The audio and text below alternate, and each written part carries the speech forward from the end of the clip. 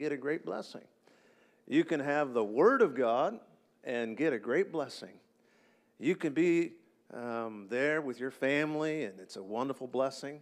But there's one thing you can't get unless you go to the house of the Lord, and that's the presence of the Lord. And Jesus said that where you gather, I will be there in the midst. And so I'm just so grateful that each of you have come. And in the next service, we hope for those that are online will say, you know what, I want to be there in presence. And so we've been so excited about what the Lord's going to do. We're grateful for each that are here this morning in our Sunday school hour. And so are we going to sing, or are we just going to go right into the... Okay, all right. We want to give plenty of time to our guest here this morning. Normally we do a little song, or maybe a few blessings, but it's been a great week. I tell you what, just so many amazing blessings here around the church and in the city here and our area. So thank the Lord. And we are so grateful for Tom and Joyce and Ben and Carmen that they would drive 4 days to get here just to be with us. And thank you, man. We've been praying. That's a long way from that other country out there. Wow. So anyway, let's pray together. I'll introduce our evangelist, Tom Harmon, in the next service a little more thoroughly. But I do want to say that I'm so grateful for 40 years of ministry, preaching the blessed Word of God in some of the largest churches and conferences in all of America. Greatly used man of God. And I don't know of anybody in the ministry who has the Word of God is more just down deep in his belly. You know, I mean, it's just way down there. And this man here, when you hear him, it just oozes out of him. And so I'm so thankful for that kind of a ministry, because that's truly a Bible conference when you have a Bible preacher. And so what could be a better week? And thank you for coming early here and being here. Let's ask God to bless us as we meet together. Father, thank you for this time. I'm so grateful for this amazing church. God, far beyond anything I've ever imagined, Lord, you have done for us here. And Lord, and the future is so bright. Thank you. Bright as the promises that you've given. Now, Lord, this morning I pray for a special anointing, not just now, but each service. Lord, on every person who serves, whether they're serving in nursery or the children's, whether they're, Lord, ushering or music, and of course the preacher. God, we pray that you would just give us a wonderful week. Thank you for already answering prayer, bringing our special guests safely, helping them to be in good shape here this morning, Lord, to be able even to speak.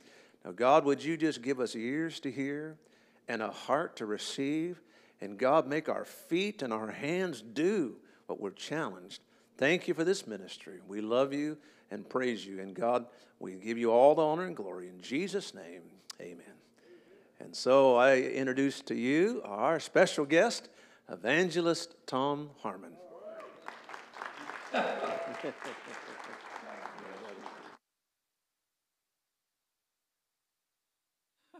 Don't you dare. Oh, it's good to see you. I got to look you over for a few minutes. We feel so blessed to be with you. Thank you, Tim, for the opportunity really to come and be with you again. Joyce has one particular memory. Maybe I'll share it with you sometime this week of this place. I don't know, we were here maybe in September, and it was hot. Okay, if this is a warm day in Michigan, okay, so this is right where we're at, okay. But I was preaching in one of those rare instances where I got carried away and was preaching too long, okay. And then I made a joke that if I had a drink of water, I said I'd keep preaching. And the next time we came, do you remember all the bottled water that was over just stacked around there? And I gave it to you. Then I preached about 2 hours after that. She remembers that. That was a good memory. We have good memories from being here with you. We really do. A sweet spirit. And just the whole, to look at this and think this is God's provision paid for, that is to the glory of God. And obviously, you dear people know that. This is a great testimony, God's provision, His goodness, your faithfulness, hard work, and a multitude of other things that go into that. Well, let me see. I haven't looked at my notes yet. That's always dangerous. I'm just wandering right now. Let me introduce my sweet wife, Joycey, this little silver-haired sweetie. We've been married for 51 and a half years or whatever it is now. And it doesn't seem possible, but it is. That's the way time just flies by. We have our firstborn son and his wife, Ben and Carmen Harmon, that is with us. And they were going to fly out with us. And as what happened is we were going to fly Southwest. They started canceling flights and that kind of stuff. And getting out of here was going to be the problem. That one was already canceled or something to that effect. So we love you, but we don't want to live here, okay? We want to get back to Michigan. We've lived our whole life in Michigan, like some of you have lived your whole life here in California. We just lived all in Michigan. And so we said, we're coming. We feel like God wants us here. And it was an absolutely excellent trip out. And Ben drove most of it, which makes it nice. We were chauffeured out here, okay? And we actually had we made such good time. We had a little time yesterday and saw some things coming down through. We were on 4, whatever that is, coming through. It turned into a 1-lane road. Okay, we didn't know that was in the mountain. We didn't know that was in California, to be honest with you. How many of you know when most people from Michigan think of California, what do they think of? L.A. or San Francisco, those places. I didn't know there was a place like this in California. In fact, I didn't know there were Christians. No, I'm sorry, but do you know what I mean? How we stereotype.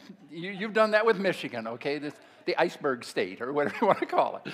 And so it's so refreshing to come here the first time and find people that just love the Word of God and love the same God I loved. And how many of you know that He is the same God in Africa, India, Russia? He's the same God. And we just thank God for that. And what a blessing to be here with you. Well, a real short on me. I guess the introduction covers that. Our family, we have 4 children. They're all married, grown, obviously. We have 22 grandchildren and 6 great-grandchildren. And number 7 is going to be born in December. So the great-grandchildren are really coming on. How many of you know when you have great-grandchildren, you are an antique? Did you know that? You know you're old when you have great-grandchildren. I never dreamed we'd live to see that, and it's happened.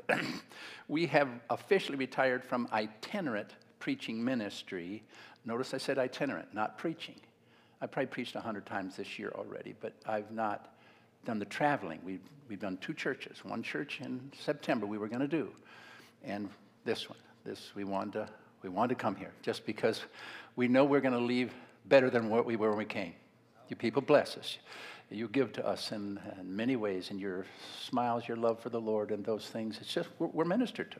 It's not always the case. And then we did a church in Arkansas last month. And those are the only 2 places we are itinerant. We have a YouTube channel now. We're doing sermonettes for Christianettes. Okay, I don't know what that is.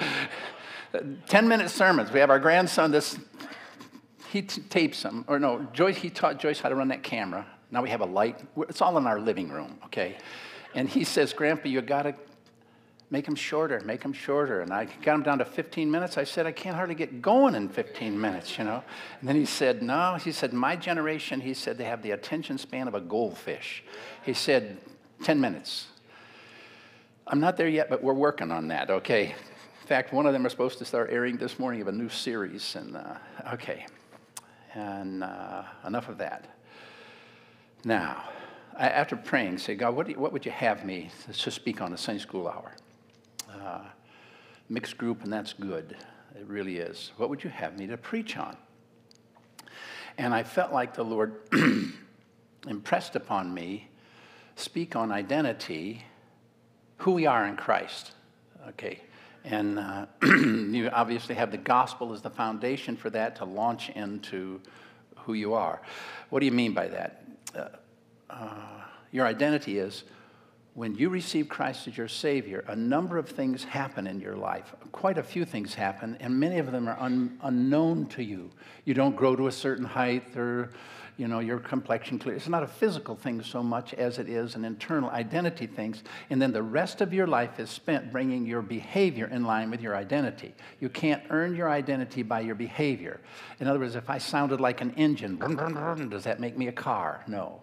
Some people think that they learn Christian language, it'll make them. No, that's not what makes you a Christian. So you understand, you got to have an understanding of the gospel, which you, dear people, I know do, because you have a Bible-based group here. You know what the Bible talks about the gospel.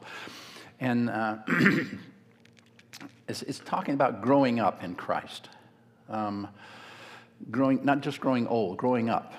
Ephesians 4:14 says this, that ye henceforth, that means present tense right now, that ye henceforth be no more children, tossed to and fro and carried about by every wind of doctrine, by the sleight and cunning craftiness of man, who lie in wait to deceive, but speaking the truth in love, that you may grow up into him. Listen, growing old is easy. So all you got to do is hang around. It happens. Okay? You're going to find yourself old before you know it. It's just a hard. But a lot of people grow old and never grow up. You need to grow up. So as a baby, how do you know if you trust Christ as your Savior when you're 60, you start out a babe in Christ? Would you agree with that? And so now you have time to bring your behavior in line with your identity. Let me give you a couple more. 2 Peter 3:18 says, but grow in the grace and knowledge of our Lord and Savior Jesus Christ.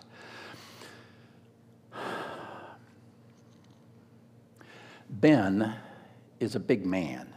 Okay, he's just big. He's like Joyce's brothers, big barrel-chested kind of. He's like her side of the family, her brothers. But how do you know that he wasn't that big when that little gal had him? Somebody say amen, would you please? Okay. Some woman say amen. So it took him time to get to that place. It's the same thing in our Christian life. We start out, when you're born again, you're a babe in Christ. And then you begin to grow and mature, and you bring your behavior in line with your identity. At one time, she nursed him. At one time, she fed him with a spoon, with a bib, and blah, blah. If she was still doing that at this age, something would be wrong. And there's a lot of Christians that something's wrong. Man, you shouldn't be spoon-fed. You ought to be feeding others by this time and moving on your own journey of faith and your own walk of faith. 1 Corinthians 13:11 says, when I was a child, I spoke as a child, understood as a child, I thought as a child, understood as a child. But when I became a man, I put away childish things. In our Christian journey, there's a time to say, I don't act like that anymore.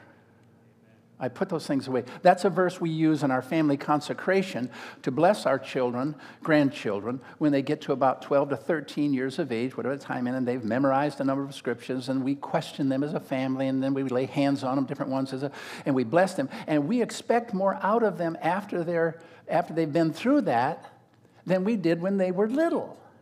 You should expect more of them to grow up. And yet not thinking just because I've grown up and I can do these Christian things, that's what my Christianity's about. No, my Christianity's about Christ, what he did for me. And because of that, this is the way I want to live. This is the behavior I want to bring in. Not because I do these things, I must be a Christian because I do these things. How have you ever met people that do not know the Lord, but they act more like Christians than some of the Christians you know? How have you followed what I just said? Something's wrong with that.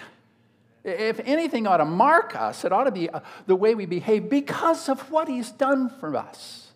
And we love him, and our life is not out of this legalistic, mandatory kind of behavior, but because of what he's done for us. I want to be who he's made me in Christ. I want to grow up in him. So that's what I want to talk about. Okay.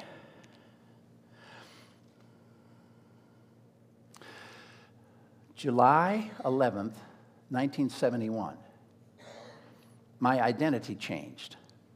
Joyce and I's identity changed. We had our first child, Ben. Did you know? No, we've had 4. Really, we had 5. One's in heaven. God entrusted for him to us to raise. But how do you know that if we'd have had 10 children, I would have not been any more a father than I did when I just had 1? My identity changed with just 1 child. How many of you follow what I'm trying to say with that? Okay, how many times do you have to get saved? You see what you get saved, your identity changes. Now, how many of you know, I learned more about fathering. In fact, I know more about fathering today than when he was born. Somebody say amen if you understand that. How many of you know that as parents, about the time you get them raised, you figure out how you were supposed to do it? Somebody say amen to that now. So you don't have it when you start out in that. But eventually you'll learn some things about fathering, okay? Fathering a child is pretty easy. Being a father is not. Can you follow that fathering them. That's the fun part. Okay, say that. Ta-da! But now, identity. Being a father and knowing how to discipline, how to teach, correct, instruct, and all the things the Bible talks about as a father I need to do with my children, man, that's a learning curve. I mean, and as you still parent adult children, you may think you don't, but they're still looking at you, knowing they're going to be where you're at before they know it, and how we're supposed to do this. As you get older, you want to speak an ocean of truth and a drop of speech. Not the other way around. How do you know that? You ought to say less the older you get. That's some of the wisdom of getting older. Joyce loves this verse. I preached some messages on it here a year or two ago. That the agent, it's Titus chapter 2, okay, coming on the screen. But teach the things which become sound doctrine, that the aged men be sober-minded.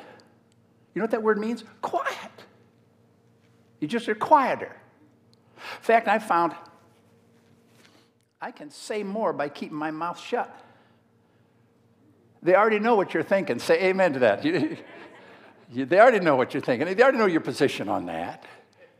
I don't need to preach that again. They heard that before. Just be quiet. Be sober-minded. Grave. The gravity. How many of you know the older you get, the more you realize how serious life is? It's just so frail and so many. Be grave. Temperate. You know what temperance is? It's restraining yourself. We have learned that we had our show and tell time. Let them have theirs now. Did any of you get that or not? Just different age. And be sound in faith and love and patience. Just be sound in it. And the aged women likewise. So women, everything he just said to the men, he's saying to you. Same thing. It's growing into this, being a father, what that means. We're probably done at 10:15, okay? We'll see. Let me give you this one. Ben's and Carmen's daughter, their firstborn, who just had a baby, August 13th, 14th, something like that. It was over consecration, I knew that, okay, because they were only up for a day and went back down. Her husband just graduated from the State Police Academy. Michigan State Trooper. And we got to go to that, and that was... See, I'd been a Michigan State Trooper for almost 11 years. And it was during that time in my life I got right with God. I'd been a state trooper living for the devil first 5.5 years. Committed my life to Christ and began to grow up. Things changed. Couldn't swear, I couldn't do some of the things that, how many of you know God's just going to flat out say, that ain't for you. Say amen to that. Some of you know what I'm talking about. This ain't for you. You're mine now, okay? And left me in for another 5.5, and I'm witnessing, carrying my Bible work, reading, handing out tracts. Give it a ticket. Say, here's the bad news, here's the good news. You know, it didn't always fly. People didn't always say, oh, thanks a lot. You know, but I did some of that. But you know what? Though I was a state trooper for almost 11 years, I was no more a state trooper identity-wise than the day I raised my hand, took my oath of office, and my wife pinned my badge on me from that day on. If you retire after 25 years, you're no more identity-wise, but I can tell you this, you know a whole lot more about being and fulfilling that role 10 years down the road or 20 years down the road than you knew the day that you got that new identity. I remember my first day alone on the road. When you graduate from the academy, they got you convinced you're the solution to the crime problem in America. Okay, so humor a young police officer. And I was out. Finally, I'm working alone. I wanted to do that so bad. Not a senior officer overlooking me in the 3rd District. You could do that. And a car went by, and the people just looked at me suspiciously, okay? And I thought, So I turned on them. And as soon as I turned, they canned it, and they took off. I didn't know it was a stolen car. I didn't know a lot of the things that were in that car, okay? They just took off, and that's all I knew. So I'm big 440s, and I love the feed. Just flying that thing, just going down the road. And you're supposed to, according to official orders, as a seasoned trooper would do, you bump the post, say, I got one running on me, give the vehicle description, how many occupants, blah, blah, blah, give all the course. I didn't do any of that. All I wanted to do was just catch them. I don't know what I was going to do, right up next to them or fine. And they took me, they got off on an exit, and they went down a road, went down a gravel road, and I'm driving, and dust, you can't see nothing. It's stupid to be driving like this, just stupid. But and pretty soon, the road ended and went into a swamp, and they drove out into this swamp and bailed out, took off and run. There was 4 of them, and I just about went into the swamp, skidding on this grass and stuff, and I jump out, hey, come here, and I'm right, they're taking off through this wooded, swampy area. So I went back to the post, and I said, I'd just been involved in a high-speed chase, and I said, gave them the vehicle description, the information on it, and where, and everything that I had. And then they said, your location. 38387, your location.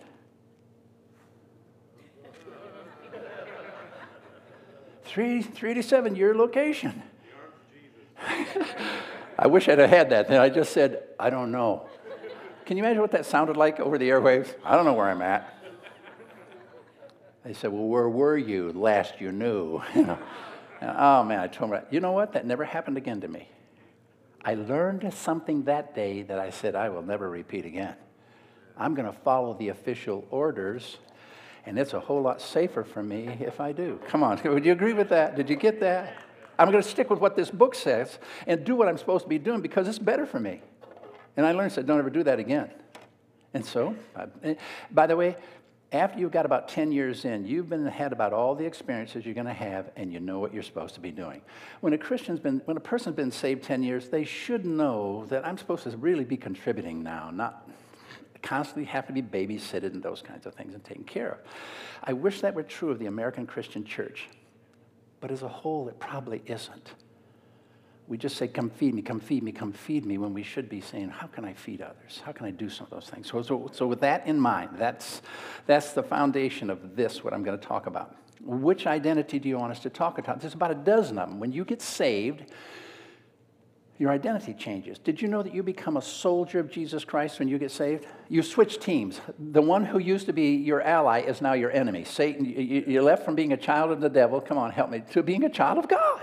You switch teams. And now you need to know who you are, because the devil's constantly telling you that you're defeated, but the Scripture says you're more than a conqueror. How many of you are following this? So you take Scripture and say, I choose to believe this is what God has said about me. Then how does a conqueror act? I'm not your punching bag anymore, Satan. You're not going to kick me around anymore like you used to with your lies and your temptations and your assaults and accusations and afflictions and stuff. You learn how to resist the devil and put him to flight. Say amen to that. Now, I'll leave that one alone. You see, that's one of the identities. And you become a number of different things. You become a pilgrim. This is no longer my home. My citizenship is in heaven, from which also we look for the Savior, the Lord Jesus Christ, who's going to change this vile body, that it may be fashioned according to his glorious body. And you begin to embrace truths about who you are, what time and eternity. We look not at the things that are perishing, the things that are seen because they're perishing. We look at the things that are not seen, that are eternal. And that you think, well, doesn't that just all happen the moment? No. That's behavioral stuff that you bring truths from Scripture. Said, this is what the Scripture says about me. Now do those things. Embrace it. You say, I can't do those things. Then go to Philippians 3 and tear it out and say, because this says, I can do all things through Christ who strengthens me. Good place for an amen. I don't pull this off. This is not something that I do by my self-effort and my self-energy and those kinds of things. I do it because of the power of Christ that is at work in me. And there is no power that is greater in all the universe than the power of Christ. Christ liveth in me. Paul said, I'm crucified with Christ, nevertheless I live, yet not I, but Christ liveth in me, in the life which I now live in the flesh, right here, in this meat and potatoes body of mine. I live by the faith of the Son of God who loved me and gave himself for me. Okay. By the way, everything I just said to you, the devil will tell you the lie, just the opposite. Which one will you believe? Which will you believe? Well, soldiers, stewards, I no longer own everything. It really is owned by God. I just have been given the responsibility to manage it, to oversee it. I become a servant. We preach not ourselves, but Christ Jesus the Lord, and ourselves your servants for Jesus' sake. Jesus didn't come to be ministered to, but to minister and to give his life. All those scriptures, you know what? I don't mind being called a servant of God. I just don't like being treated like one. Anybody follow that or not? Servants have no rights, no wages, no appeal. Just got here to serve. I kind of, every once in a while, none of you have struggled with that. Okay, we'll move on to another one then. I'm a sojourner here. This is not my home. There's a number of different, a farmer, a husbandman. We're supposed to be farmers here that have patience for the fruit of the earth. We'd like to sow something one day and reap it the next. Nothing in creation does that. And yet we think we're supposed to. Pray one prayer is supposed to happen right now. Or are we supposed to endure in prayer and persevere in prayer, continue in prayer and watch in the same? Okay, the one I want to talk to you about this morning is saints. We're finally to the message. Here we go. Saints. Romans 1, verse 7 says this. To all that be in Rome, beloved of God, called to be saints. The word saint in the Greek is hagios, and it means one who is without sin or holy. He's talking to the church at Rome, and he calls them saints. He says, grace to you and peace from God our Father and the Lord Jesus Christ. First, I thank my God for you all. Thank my God through Jesus Christ for you all, that your faith is spoken of throughout the whole world. For God is my witness, whom I serve with my spirit in the gospel of the Son. Without ceasing, I make mention of you always in my prayers. He prayed for the people that were saints. Identity-wise, had been made holy, unblameable, unreprovable in his sight. What does that mean? My identity, when you get saved, to be made holy. Because we are told in Scripture, because he is holy, be holy, for I am holy. We're supposed to bring this unholy life of mine in line with who I really am positionally. If you get this one, I think the other ones are easy to, oh, I see how that works. I see how that works. Holy. Let me read this one for you. In 1 Corinthians chapter 1 and verse 2, listen to this, what he writes to this church in Corinth. Unto the church of God, which is at Corinth, to them that are sanctified in Christ Jesus, called to be saints, with all that in every place call upon the name of the Lord Jesus Christ our Lord, both theirs and ours. Grace be unto you and peace from God our Father and from the Lord Jesus Christ. I thank my God always on your behalf for the grace of God which is given you by Jesus Christ. He's talking to the church. How many of you know he's not writing to the Chamber of Commerce? Say amen to that. He's writing to believers, people that have been born again, received Christ as their Savior, that in everything you are enriched by him in all utterance and in all knowledge, even as the testimony of Christ was confirmed in you. Do any of you know what Paul deals with in the rest of this letter? They're a mess. They're drunk at the Lord's table. They're suing each other at court and law. There's gross immorality that even the heathen are not involved in, the unbelievers. Have you read that letter? I mean, is it possible that people truly born again can act like people that are not? I think so. But that's not God's design nor his intention. We should bring our behavior in line with. And so that's what this letter is. It's really a scathing rebuke of, it said, you stop doing these things and you start doing these things. You say, well, I just can't leave this. Oh, yes, you can. Yes, we can. In Christ, we can do all things through Christ who strengthens us. Realizing these things are sin in my life. They're wrong. Don't you wish when you believed in Jesus, all your sin went away and you never struggled with it again? I mean, who wouldn't? You couldn't fit him in here this morning. Everybody wants that, right? It's a slugfest. Fight the good fight of faith. It just is. And it's a process of growing up and growing strong in the Lord. When I was weak, now I become strong in the Lord. Okay. How does one become holy? Is it by some meritorious behavior that let me say this. I'll come back to this. I know where I'm at. How many of you know that there are people without Christ that do not know the Lord, without religion, change their behavior. I know drunks that quit. I know drunks that quit drinking and never acknowledge the Lord for one moment. I know thieves that quit stealing and never. I know addicts that get clean and never call on God at all for bootstraps. It's amazing what the devil will even allow and applaud people to do in their own energy. That's not what I'm talking about. This is not this self-discipline. How do you know some people are more disciplined than others? From the womb. They're born with that kind of drive and personality.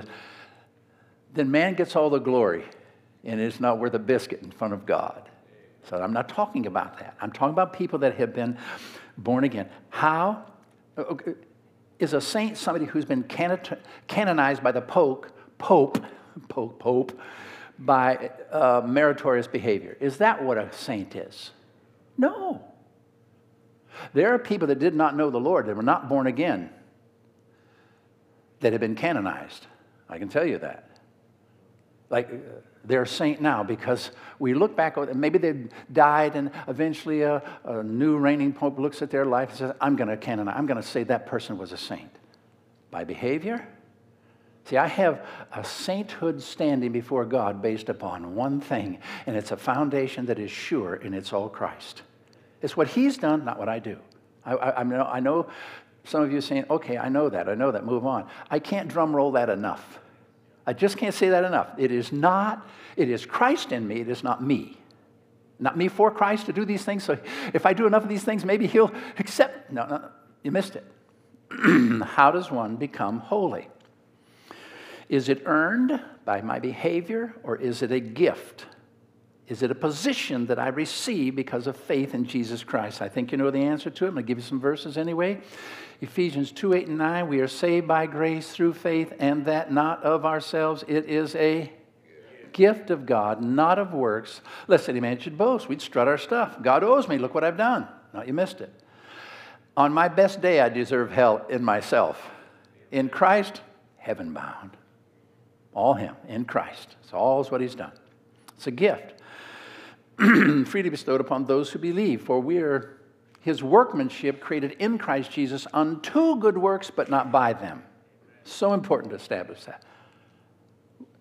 Not by good works, but unto them. I should become a better person because of Christ than I would have without Christ. Simply said that I should.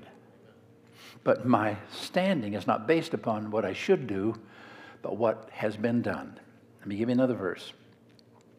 2 Corinthians 9:15, thanks be to God for His unspeakable gift. Romans 3:24, being justified freely by His grace through the redemption that is in Christ Jesus. Is that the one I want? Being justified freely by His grace through the redemption that is in Christ Jesus, whom God has set forth to be a propitiation through faith in His blood, that we might receive the forgiveness of sin, the remission of sins by faith that is in Him. I'm not saying that right, and I'm going to go back. How many of you know when you don't remember how it's supposed to, you can always go back to where it's at? Somebody say amen to that. Okay. I'm glad He gave us His written word. Romans 3. It was in here a little while ago. Here we go. Yeah, it is. Being justified freely by His grace through the redemption that is in Christ Jesus, whom God has set forth to be a propitiation through faith in His blood, to declare, I say at this time, His righteousness for the remission of sins that are past. Well, where is boasting then? It is excluded by what law? Faith? No. But by the law? By works? No. But by the law of faith. It is what God has done. Where is boasting? It's gone. I can't stand before God and say, look what I have done.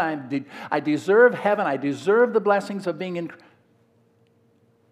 Not 1 ounce of it can I do. Not one of it. It's all, my boasting is in the Lord. Now, is that enough? I think you got it. My favorite book, other than the Bible, is by A.W. Tozer, Knowledge of the Holy. Small paperback, 100, 120 pages. It talks about the attributes of God.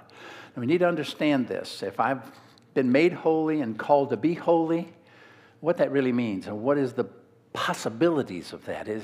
Am I hopelessly, helplessly never going to be able to do this? Or is this going to be something I can do? Okay? Knowledge of the holy. we have some inherent knowledge or concept of certain attributes of God. This is what Tozer does. He takes about 15 attributes of God and he speaks on them. Real short chapters, but powerfully. We have some inherent concept of the love of God. Why? Because we, in a human sense, have an ability to love. How do you know that unbelievers do love their children? They love, husbands and wife love each other. They do love each other. But if God did not enable humanity to have some measure of love, we'd have self-destructed long ago. We'd have never made it out of the Babylonian, it would have been over with. So people do have that ability to have that kind of love. So we have some, when people talk about God loving us, yeah, we have some inherent when we say that God is merciful, we have some inherent concept. Every one of us knows something of mercy. When we could have dealt out justice, a change in our heart took place, and we were merciful. And so we understand the mercy of God. We understand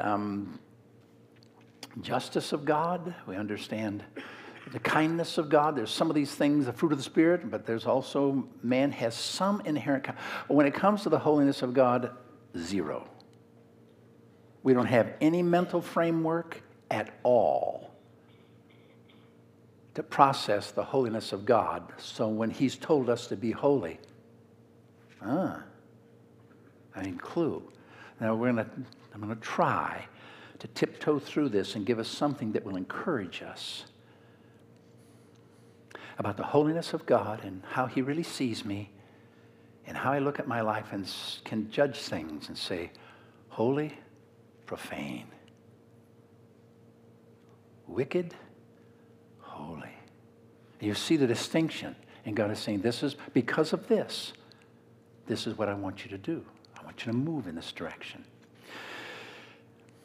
Isaiah, I'm going to give you this one. Because we have no inherent concept of the holiness of God, Scripture helps us with some of that inability to comprehend. In 1 Timothy chapter 6, verse 16, Paul is writing to Timothy and saying, he's describing the holiness of God. He said, who only hath immortality and dwelleth in the light which no man can approach. Nor hath any man seen, nor can see. Now that's hard. I could preach another hour on just that. It's not that we just haven't seen, it's we can't see this. We don't have an ability to see God as He is in this understanding of holiness. Paul said, when he's giving his testimony before Agrippa in Acts 26, he said, at midday, O king, I saw in the way a light from heaven that was above the brightness of the sun. Now, we looked out of the cottage windows this morning as the sun was rising. Can I tell you something? I just looked at it for a second. I couldn't look at it, but just a millisecond, it was just almost blinding me. What Paul is telling Agrippa about is God is above the bright. At midday, that's high. You go out and try to look at the sun and squint your eyes at midday, at high noon. He said, the light that I saw in the way, I'm going to arrest Christians. The light I saw was above the brightness of the sun. You know what it did? It left scabs on his eyes. It fried him. We have a grandson that's a welder. And you don't weld without that. You flash your eyes. I saw a guy one time. I said, man, what happened? Your eyes are all... He said, and then he said, whatever they call it, arced something. And he said, I thought I could just do it and didn't have my... Just in a second, it just fried his eyes. They were all red and bloodshot. The God we're talking about, and I don't want to do it carelessly in any way, is a God that apart from His grace, we couldn't begin to even look on. A holy God. A God that when we understand the holiness of God, there's an instant reverence or fear of God that comes. Man has no fear of God apart from this. There is no fear of God before their eyes. Moving right along. Isaiah, holy moment. He knew it was in the year that King Uzziah died. He said, I saw also the Lord, high and lifted up. And His train filled the temple. Above it stood the seraphim, each having 6 wings, with 2 did fly, and 2 did cover his feet. With 2 he covered his eye, with 2 he covered his feet, with 2 he did fly. And the one cried to the other. These are unimaginable beings, these angels. You know what they're saying about God? Love, love, love, mercy, mercy, mercy. We're all into those attributes. They're saying, holy, holy, holy. How did it affect him? He's getting a glimpse. He's getting just a glimpse, and it's shielded. He's seeing angels around the throne. It says, the posts of the doors were moved, the voice of him who cried, and the house was filled with smoke. Then said I, you know what he said when he saw this? Boy, this is neat. I wish I had a video of this. That's not what he said. He said, woe is me. You know what woe is? It's like your intestines are being loose. The fear and the emotion is so overwhelming, and you're just about ready to hit the deck. He said, woe is me, for I am undone. For I am a man instantly convicted of who he was. Of unclean lips, and I dwell in the midst of a people of unclean lips, for my eyes have seen the Lord of hosts. And then God said, well, I got this job I need to be done. I'm looking for someone. Who shall I send? Who will go for us? When he got a glimpse of who he was, he said, here, my Lord, send me. You see, if we could get to look at it, God has called us saints. The church are holy, been made holy by him. I'm going to try to close with these. Boy, how many of you know we're not going to exhaust the subject of the holiness of God in a Sunday school class? Say amen to that, okay. This is one of them, kind of a glimpse, a reminder of things we already know. How many of you know we need to be reminded of things we already know? Because God is going to say, you know what, get a glimpse of who I am and then bring your behavior in line with me. Oh, if we were a holy people today, our nation would not be in the mess it is. How many of you can tell I'm revved up? I'm ready for the next service right now. This is going to be... Let me give you this verse. Colossians chapter 1 and verse 20 through 23. It says this, that he presents me holy, unblameable, and unreprovable in his Son. Through the death of his Son. Now I'll close with this one. How many of you can tell I'm eliminating some verses right now? It's okay. You already know them. Just good to hear him again. But 2 Corinthians chapter 7, verse 1. Having therefore these promises, the book, dearly beloved, let us cleanse ourselves from all filthiness of the flesh and spirit. You know what that means, flesh and spirit? The outward stuff and the stuff nobody sees. How many of you know that I don't cuss and swear? I don't do a lot of the things that I don't look at pornography anymore. I don't do the things that are overt, okay?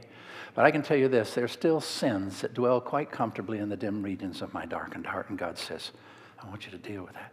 Let the words of my mouth and the meditations of my heart help me with it. Be acceptable in not your sight, in your sight. Can I tell you something? We get a bunch of people, your sight, oh holy God. Holy, holy, holy. I want to close with this one. I promise I will. I know you gave me the sign. Luke is so good to help me in this. Here it is. He says, perfecting holiness in the fear of God. You don't create holiness. It's already there. He says, perfect it. It's like so many of the other attributes and things of God. He says, now I'm in you and you're in me. Perfect it. Mature it, grow it, groom it, feed it. Two natures live within my breast. The one is foul, the other blessed. The one is love, the other hate. The one I feed will dominate. You may not realize how beneficial it is for you in your journey of faith just to be in a place like this morning. Of all the places you could be, you'll benefit more in your spirit, the perfecting of holiness, by gathering together with the assembly of believers. There's an accountability. There's a corporate fellowship and worship. There are benefits that are going on right now that you don't even realize you may be doing out of routine. It's a good routine. Who knows what God might say to someone in a day like this? Perfecting holiness in the fear of God. Heavenly Father, take this avalanche of disjointed thought, coordinate it as only you can. Use it foundationally to help us in our journey of faith. Strengthen our faith, oh God. We know our foundation is sure because Christ, there's no other foundation. And I'm not talking to unbelievers. I'm talking to believers. So much of your word is given to equip us to be who we're supposed to be. So use something to stir us in our spirit, dear God, to help us in our journey of faith, that we might be conformed to to the image of Jesus Christ. We've been predestined. We know your will for us to be conformed to the image of your Son, Jesus. And we'll be careful to thank you for what you have done, are doing, and will do, because you're the God who was and is to come. You cover all the bases of our journey. You are faithful. Bless our worship time, our singing and praising and giving and all the things that will go on, every aspect of this ministry this day. And we'll be careful to praise you in Jesus' blessed name. Amen. Amen. Amen. What a great start this morning.